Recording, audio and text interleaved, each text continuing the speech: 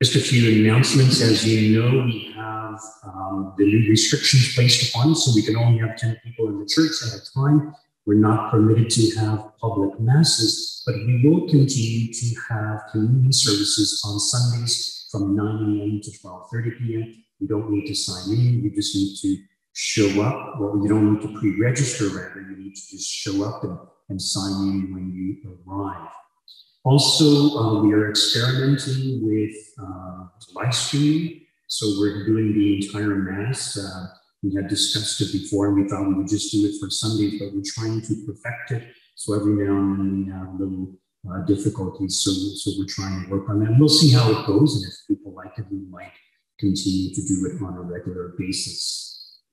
In regards to today's gospel reading, notice this event that takes place right after our Lord performs the miracle of the multiplication of the loaves and the fish. So his disciples go off in the boat to the other side. He remains behind, but he walks across the water, if you recall, and he joins the disciples in the boat. And then the people, they're looking for our Lord. They don't know where he is. They eventually go to the other side and they ask, how did you get here? But notice our Lord's response. He says, very truly I tell you, you are looking for me not because you saw signs, but because you ate your fill of the loaves. So it's something for us to ponder. So they were looking for our Lord, but their motive or their reason for looking for our Lord was the wrong one. And this is what our Lord is trying to get at. And this is something that we should think about in our own lives also. In other words, why do we seek the Lord? Now, yes, most of us are probably good practicing Catholics, so hopefully our motive is much better than it is for many people. But as Catholics, we recite a lot of prayers. I'm sure all of us have devotions, the Rosary, the Divine Mercy Chapter, the prayers that we know off by heart, some prayers of adoration, praise, thanksgiving. All of these are excellent and very important. But when it comes to personal things, what is the thing that people ask for most often, or the types of things that people ask for most often? So often we ask for things that we need pertaining to this world. So whether it's to get a new job, maybe for young people, maybe they're praying to meet someone, to get married.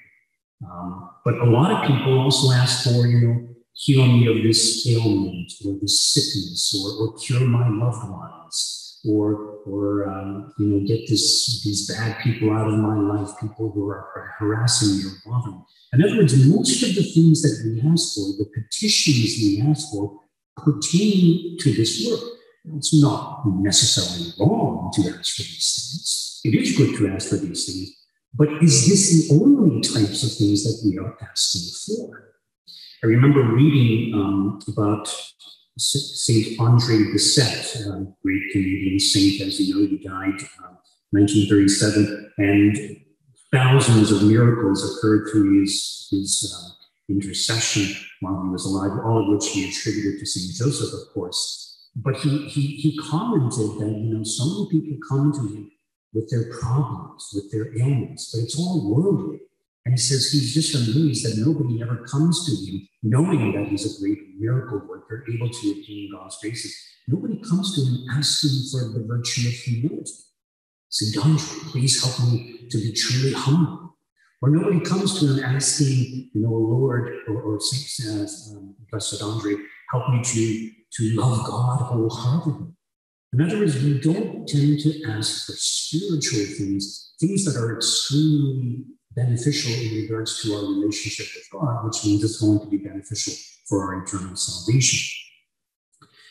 In regards to these petitions that we ask, or our attitude towards the things of this world, I had mentioned how some people, they even abandon their relationship with God because something bad happens to them.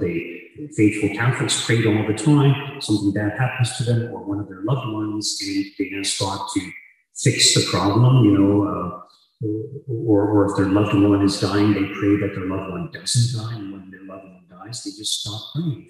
They stop coming to church for a long time. In other words, they're so focused on the things of this world, it's almost like we make God into our servant and we make ourselves into God.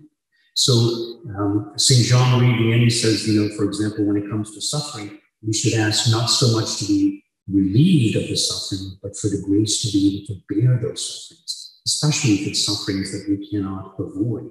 So this is very important. Even in regards to confession, it's been pointed out by spiritual authors that most people go to confession because of the fear of hell. So nobody wants to go to hell. It's a good reason, good motive, but they point out that the ideal attitude should be because we have offended God and we love him so much that we want to repair the damage that our sins have caused in regards to our relationship with him. We can extend this principle even in regards to human relationships. Think, for example, of a young couple who are getting married. Marriage is a beautiful occasion. I often remind the couples at the marriage that, true love is not based on the good that you see in the other or what you can get from it. So couples are initially attracted because of physical appeal, possibly some sex appeal. They enjoy each other's company, or he makes them laugh or whatever. And it's kind of like what you can get from the person, how being with that person benefits you. So that might be the initial stages of a relationship, which is not necessarily wrong. But true love has to go beyond that. True love is the commitment to be there for that person, whether you receive any benefits from that person or not. And this is the kind of love that parents have for their children. They will love their children no matter what, even if their children rebel, even if their children become drug addicts, God forbid that should happen. The parents will always love their child because they know it's their child. And so the parents have this commitment to always try to help their child. And you see, this is the attitude that married couples should have towards each other, or even young persons who are pursuing a relationship.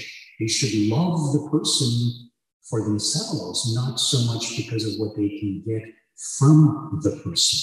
So when this attitude is present in marriage, when there is true love present, when each one wants what is best for the other, the mutual fulfillment takes place because each one is willing to lay down his or her life for the other.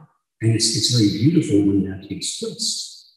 And this is also why, as Catholics, we are called to see human beings as created in the image of God and to honor them as we would Christ. We remember Christ saying, whatever you have done to the least of these, my brethren, you have done it unto me.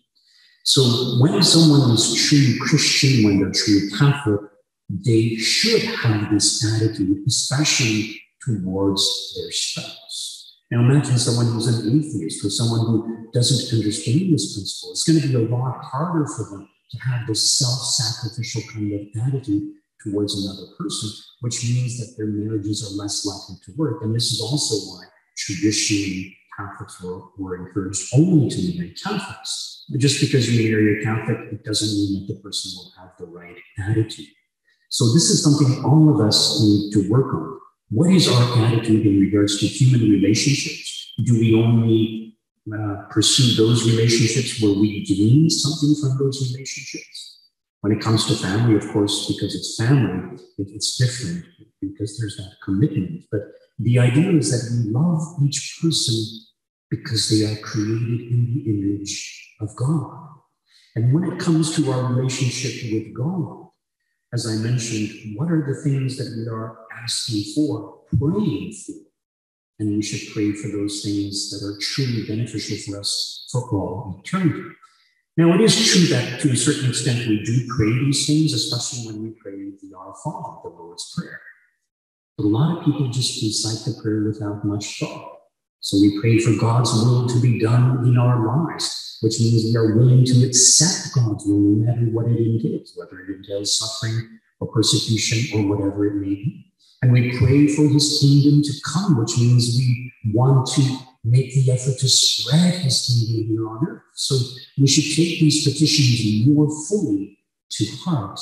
And if we do this, we're probably going to be more likely to have our prayers answered, and we will definitely grow in goodness and love, not just for God, but for everyone around us.